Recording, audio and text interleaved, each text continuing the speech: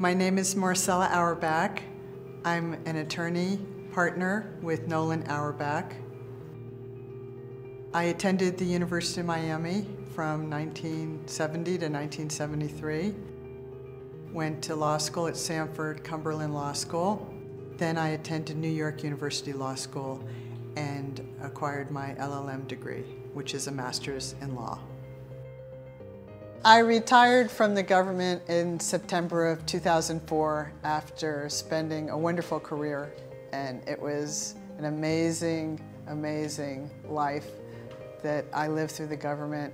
I grew up with the government. I had just come out of law school and I had an opportunity that was offered to me that I never dreamt I'd ever have, working with the organized crime and racketeering section. After 25 years, I felt that I'd pretty much done everything. Got to the top as far as a supervisor, as high as I thought I could go.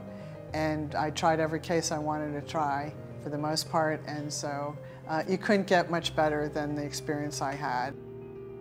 For the last 8 years of my career in government, I did qui tam cases on behalf of the government.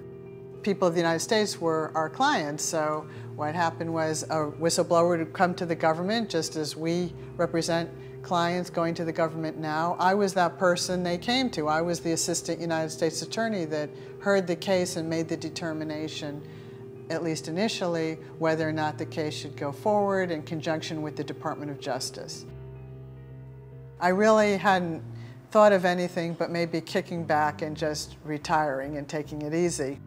And that was until I got a phone call from Ken Nolan. He called me about a number of cases, and one led to another, to another, to another, and before long I definitely wasn't retired anymore. I became a qui tam attorney because it really complemented everything that I had done in the years before. There is so much fraud out there that's very personal to people, more than perhaps they realize.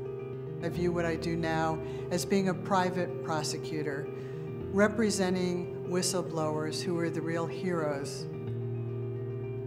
Receiving the Attorney of the Year award from Taxpayers Against Fraud was really a fantastic honor.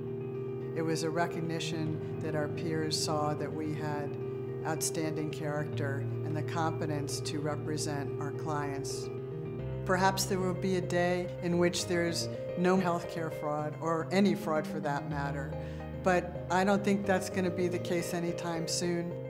We want the legacy to be that people believe that this is a place that they can come to for help.